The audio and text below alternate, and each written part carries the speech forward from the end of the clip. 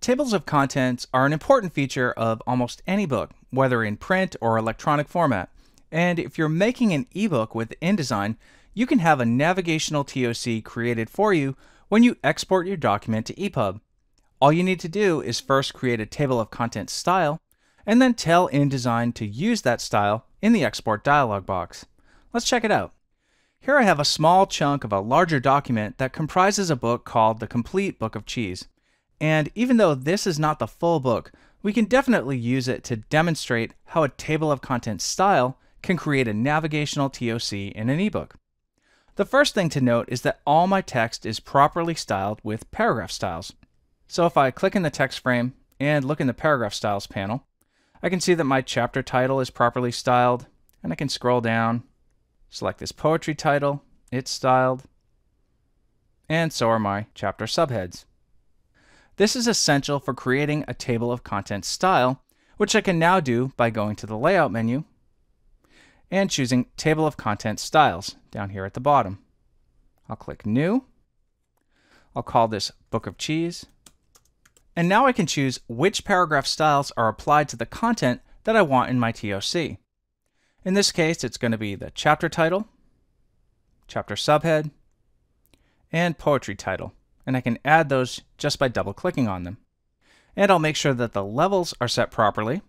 So my chapter titles are set to level 1, chapter subheads are level 2, and so are the poetry titles. So I'll just make that level 2. I also have options down here in the bottom of the dialog box to format the text in an on-page TOC. But note that these don't apply to a navigational TOC. If I were making an on-page TOC, I'd also make sure to select this option here, Make Text Anchor in Source Paragraph. That way all the text links in the on-page TOC would go to the right chapter headings and so on.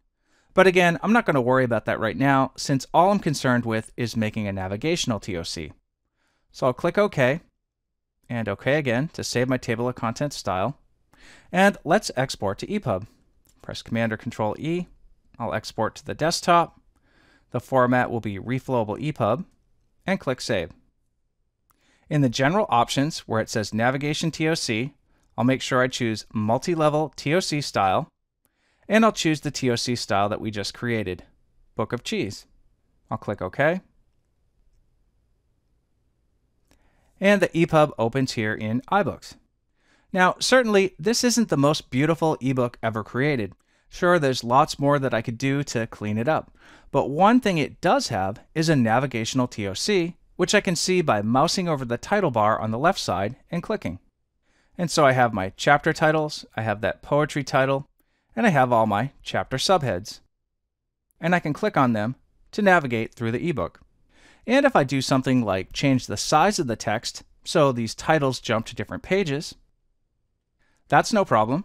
Go back to the navigational TOC, and I can see the page numbers are updated, and the links all still work. So in this movie, we saw how to make a navigational TOC, a very useful feature for any ebook. And you can get one just by creating a TOC style in InDesign, add the paragraph styles for the content you want in the TOC, and then just tell InDesign to use that TOC style for the navigational TOC when you export the EPUB.